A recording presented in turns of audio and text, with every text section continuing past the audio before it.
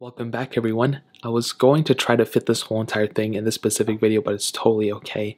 I'm going to go ahead and show you exactly how to screenshot on any iPad, especially the iPad 8th generation. So this is more specifically the home button iPads and or the only iPads that are the iPad 8th generation.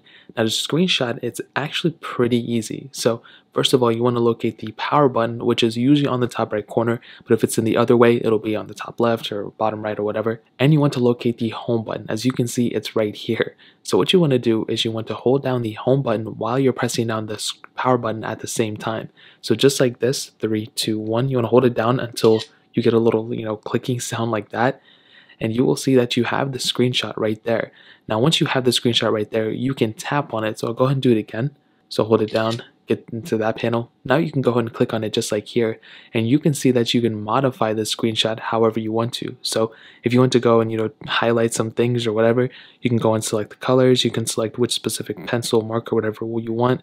You can go ahead and draw on it. Now a really cool thing within it is if you want to go ahead and modify it even more, you can go and click on these specific things and change basically the hardness of that color, as well as just the size of that color as well. So now if you can see, it's a lot bigger, it's a lot more noticeable. So if I want to, I can go and draw circles and stuff.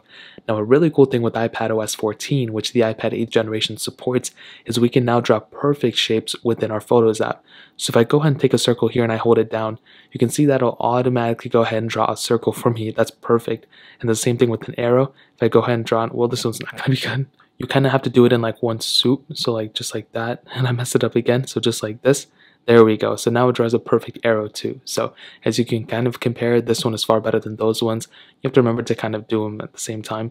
Now if you want to share this off or you want to save it, what you can do is if you want to save it, you want to go ahead and click done. But if you want to send it off to somebody, you can go ahead and click share up here. So just go and click the share button right there, and you can go ahead and airdrop it to somebody. You can go and text it to somebody. You can go and mail it to somebody. I think you can even open it in Snapchat and stuff. So there's a lot of capability behind this specific app too. So that's exactly how you go ahead and screenshot on any iPad 8th generation. If you guys have any other questions or anything, let me know in the comment section below. Hit the like button, that would mean so much, but definitely hit that subscribe button. Every single subscriber that we get really does count, so it means so much if you guys can hit that.